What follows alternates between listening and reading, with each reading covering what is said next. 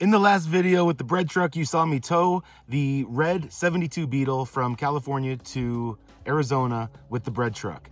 Well, I needed a motor, so I started looking around on Facebook Marketplace for a motor for the red bug. And what I started to learn was that you can buy an entire car, here's two of them right here, for $2,600.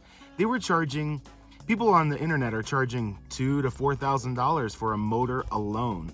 So I started looking around Facebook Marketplace to find a car that I could just get that was complete. So this right here is very interesting to me. It's a 1973 Beetle. It says, looking for a new project.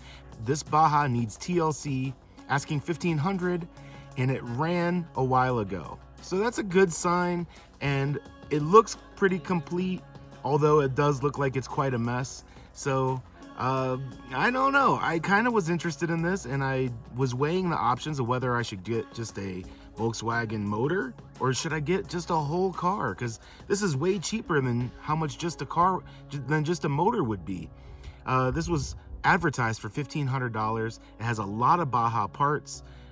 It's obviously a project. It's a little bit disassembled. It's been sitting in a field for quite a while. So me and my friends decided to head out to Flagstaff to take a look at this bug. Me, Rye, and Bruce went out there with the intention of bringing a Beetle home with us just in case it was cool enough and I would want to get it. So we followed the owner of the Beetle to her house, down this Forest Service road quite a ways, and into the woods, where we came up upon a Baja Beetle that I was pretty interested in. Take a look.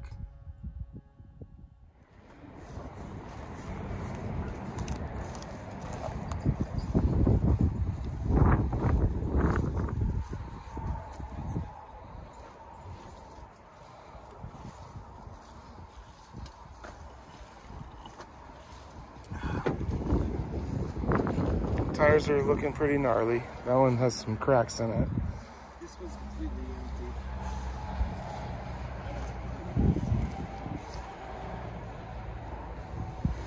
It's got a little leak here.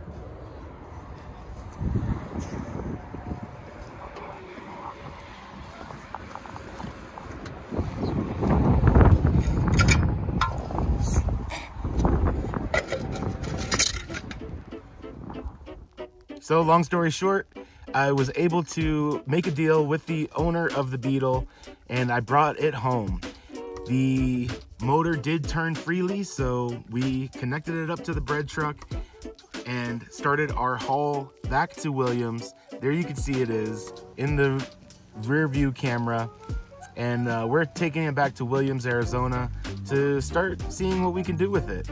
This is back, you can see it right next to the old 72, and it's looking pretty good. It's a little bit of a mess.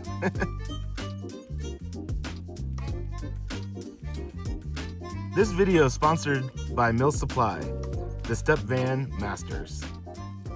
So this is my brand new to me 1973 Baja Bug. It is a bit of a project, but it's pretty complete too. It's got a lot of parts on it that are already done. It's already been lifted. It's a good bit higher than a standard Beetle. You can see it's a good 4 or 5 inches higher than a standard Beetle is. So I'm really stoked with the ride height. I think it's awesome. If I can get this thing running and driving, I'm just gonna put the red one on the back burner for now, and then this will be my car that I'm gonna be driving and towing behind the bread truck. So I don't know, I really do like it. It's got some interesting things going on with it. It's a 73 Beetle pan with a 1600 dual port motor, but the body, I noticed, is not the right body for this pan. So I've done a little investigation, and this is a 1967 body on a 73 pan, which is cool for me because I like the older style Beetles a little bit more than the newer ones. For one of the first things I noticed that there's usually a little plastic vent right here, and this one doesn't have it. Another thing that these have usually is right here is a fuel door where you open it up and put fuel in it, and I'm like, hey, how come this doesn't have it? this really should have it, but there's no evidence it was ever here. This is an earlier body put on a 73 pan, which is pretty common. You know, they wreck these Bajas, they throw another body on it, whatever.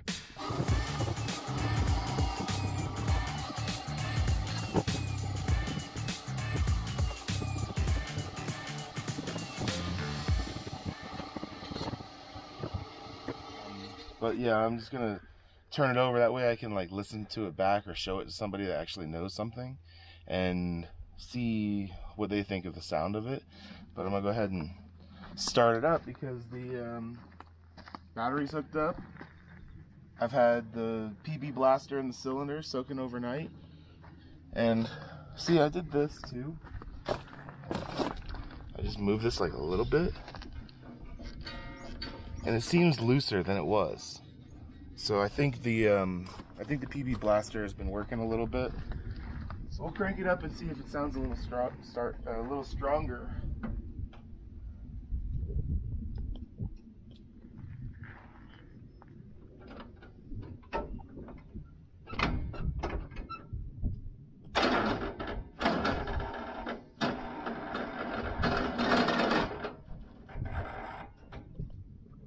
Did it turn?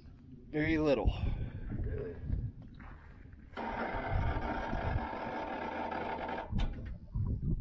Okay, well, It didn't even turn it all that time. That's not good. I wonder if I should put a charger on the battery, but I thought that battery had a high charge. I think we should get the CRV and hook it up. Okay, let's do it. Ready? Go for it.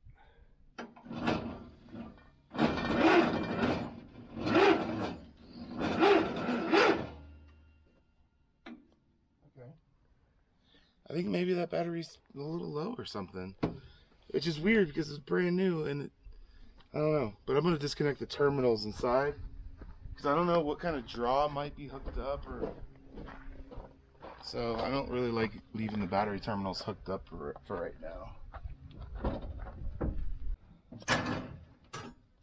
Okay, what did it do? It just turned a little bit. We'll try it again. You have to turn the key all the way off and then back. Okay, it's off. Nothing. Just drawing the voltage way down. Yeah. Well, I think I should put a battery charger on this.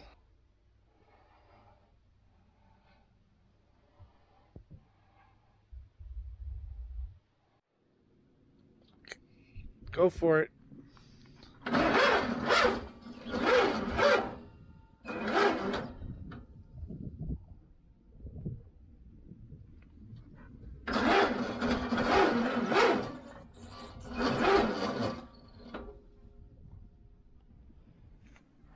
Okay, that's probably enough for now. Doesn't sound any better. Ready when you are.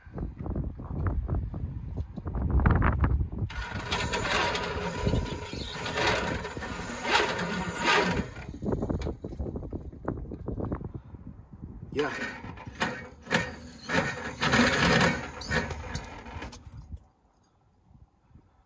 Did you hear it? No. We'll try it again. Oh yeah. It don't even have enough to turn it now. Yeah. I do hear that.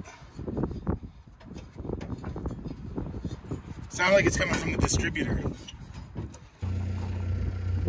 Ready? Yep. 14 point something now. Nice.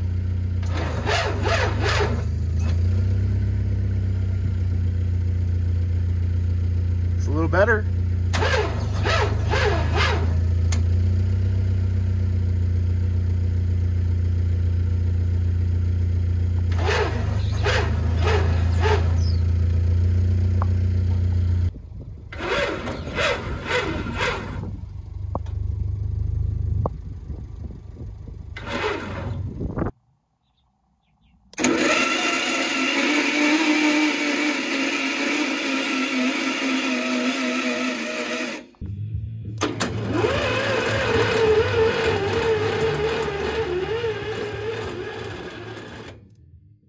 Hey everybody, big things going on again today here. I got the Baja hooked up to the back of the bread truck. I'm heading down to Sedona. I found a Volkswagen air-cooled Volkswagen mechanic in Sedona, and I'm gonna make a little road trip down to Sedona and hand off this Beetle to him for a little while. See if he can work some magic on getting it running. I've done some things to it here and there, and it was nothing easy. So I don't know, I put a new battery, a new starter in it, stuff like that, but I still haven't heard it run yet. So I'm wondering, I'm hoping that this motor is a good motor and that I could just get it running the way it is. If not, it may need a small rebuild, which won't be crazy too much money, but you know, if I can drive it without rebuilding it for right now, that's what I would like to do. I'm gonna haul it down to Sedona right now, get on the road to Sedona, and I don't know, I'm just gonna inch my way down there slowly over the next day, and it's only 2 hours away, so I'm about to get on the road. Here we go, wish me luck. I love this feature with the backup camera. I can keep an eye on the bug and see what it's doing back there. Keep a close eye out for smoke coming from the tires or anything like that in case there's a bad bearing or a tire blown out or something. I can just drive and see what the bug is doing back there. And yeah, here we go. We're about to head out. Put you guys in the time lapse holder. There we go. Time for a time lapse. When I need parts for the bread truck, there's one place I go, and that's Millsupply.com. Millsupply is a sponsor of this channel. You can go to their website, order up parts, and they'll have them sent out to you as quick as possible.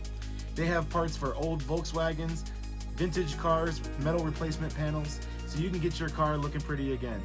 They have a huge warehouse with shelf after shelf filled with parts ready to send you out, and they're working hard to keep everything in stock and get them sent out to you as quickly as possible. Millsupply is located in Cleveland, Ohio. They are a family-owned business. The bread truck has been going for hundreds of miles, towing Volkswagens across the country, and I've been traveling in it for 5 years, and Millsupply has helped me out on numerous occasions. Their team is standing by to pack up whatever you need and get it on the truck so that you can get back on the road. So go to Millsupply.com if you need anything for your rig at all.